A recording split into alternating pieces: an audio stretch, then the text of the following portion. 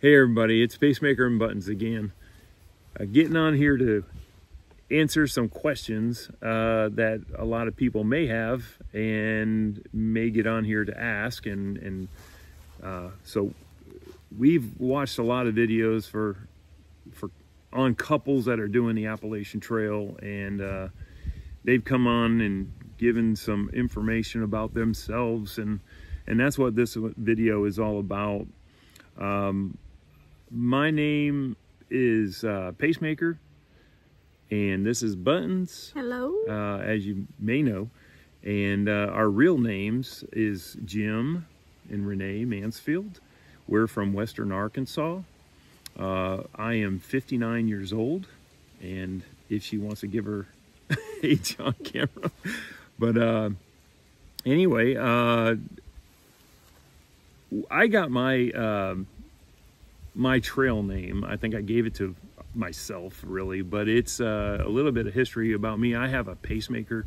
It was given to me in 2009, just before. That's way of putting it. Yeah, it was given to me before I retired the military in 2010. I am a 24-year veteran of the Army, and that is a little bit how I got my trail name, but I found it fitting, and I didn't want to get on the trail and take some other name. So and you're always trying to set the pace, and we were laughing about that because I'm like, I'm following you, and then it just flowed Pacemaker. So it's I think it comes naturally with that, and I like it, and everybody seems to like it, so we're just gonna go with that. And oh, and Buttons. I've had my nickname from the day I was born, and I was called by my name Buttons forever, and then when I was a young adult, it kind of fell away, like it does with most people that age. But in talking about trail names and trying to see if people were going to give us our trail names, since we've been hiking for many years, I just didn't want somebody to give me a trail name that I really didn't like. That's right. And so we were just talking about it one day, trying to go over a list of names, and I was like, you know what, just go with Buttons. I love that, and there's no significance to that other than my nose looking like that when I was a baby, but it just fit. So that's what we stuck with, Pacemaker and Buttons. That's right. So so that's how we acquired our trail names. Yeah. Our original homes, we're a military family, so we come from different backgrounds. I'm from the Northeast, and I was born in Springfield, Massachusetts, and raised in the Berkshire Mountains. And I guess that goes into one of the reasons why I want to hike the trail, is because the AT runs through there, and I drove over the AT for a while there every day going to work, and biked over it, and stopped there, took pictures of the signs and things like that. So it's always been in my heart since I was a kid, in the Berkshires. And but Massachusetts was my home for a good 20 years growing up, and after that I joined the military, and off I went. So yep. And then we met in 1987 in my hometown of Columbus, Georgia, right outside of Fort Benning. He was stationed there. And so I'm from Georgia, and we've always camped all my life and hiked some, not as much as seriously as we do now. But when we met and got married and realized, obviously, that we had a lot in common with the outdoors, we've always wanted to individually hike the Appalachian Trail, and didn't know it until we did get together.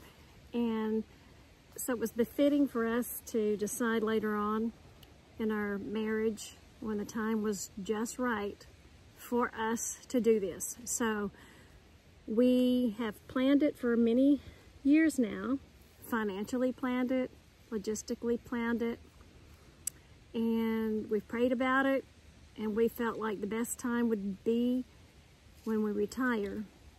And it's November now of 24, and we retired this past August.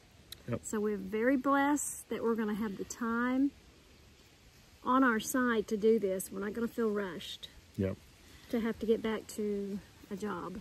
Yeah, we retired in August, and just to give you some general information, we were contractors with the government I was for 13 years, and Buttons, I don't know, 7 or 8 years, and we just, over the last couple of years, we put a date down and we stuck with it and ran with it, and our financial advisor, we told him what we wanted, and here we are.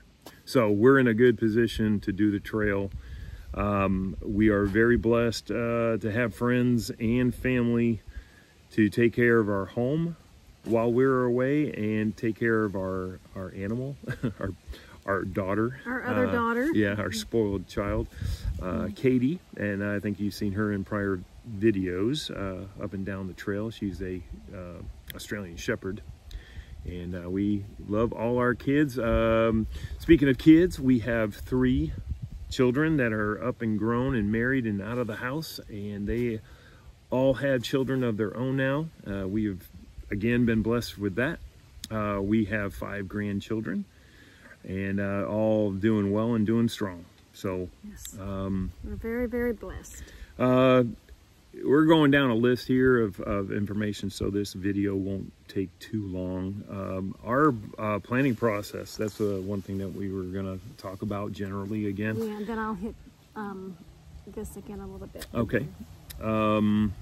So yeah, just going down the list, like we said, with our planning process, we talked about the last 10 years, getting financially set, retired, and putting I wanted to do the trail before I turned 60, which will be the end of next year.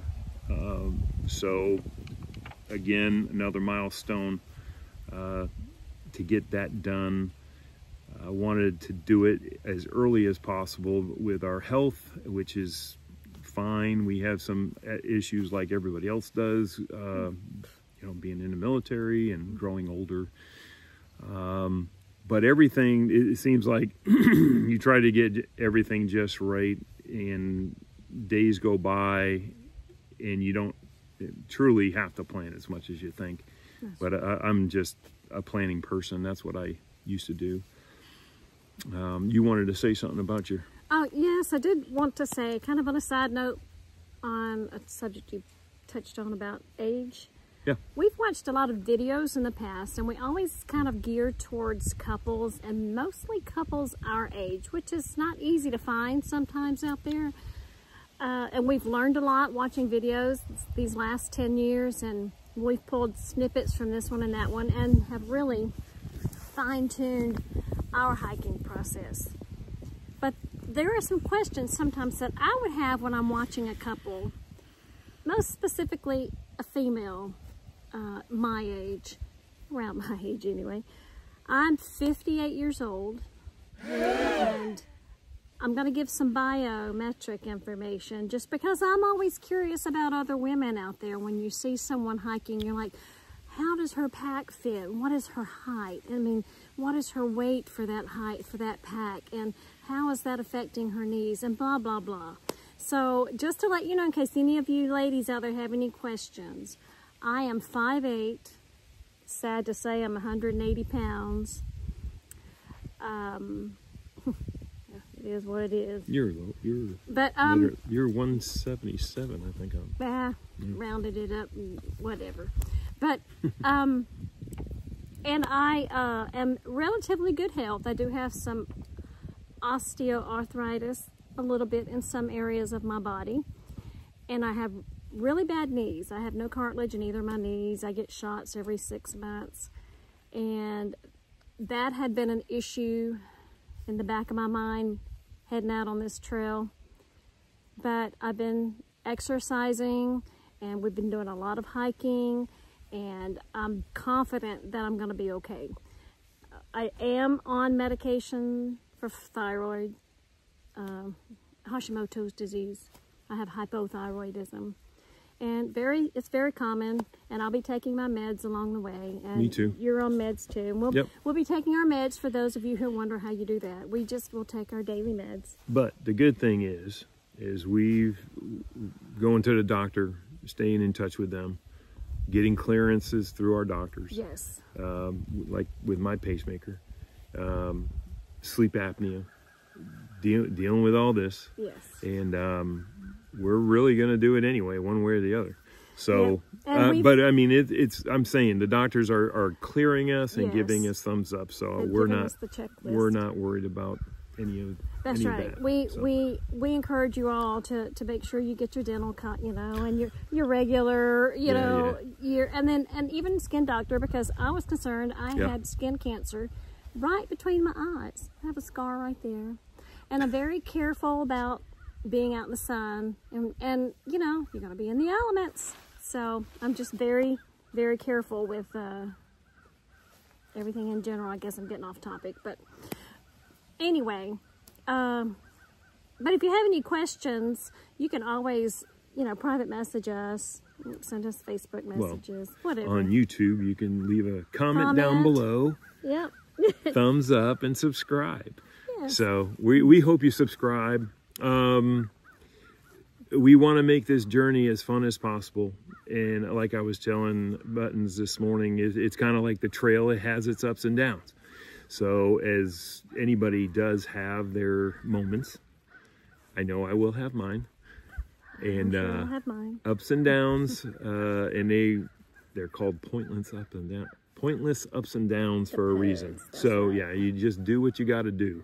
That's right. And we're gonna make the most of it. We're gonna have fun. We're so excited to go. An announcement also on the side is starting on the 27th of December. We're doing the End of Days Trail, or excuse me, the Foothills Trail. It's a kind of an event on the side. It's called End of Days. Ramdino, a shout out to you. Putting this together. It's out there and starts on the east side, Table Rock, South Carolina State Park, and goes for 76 miles.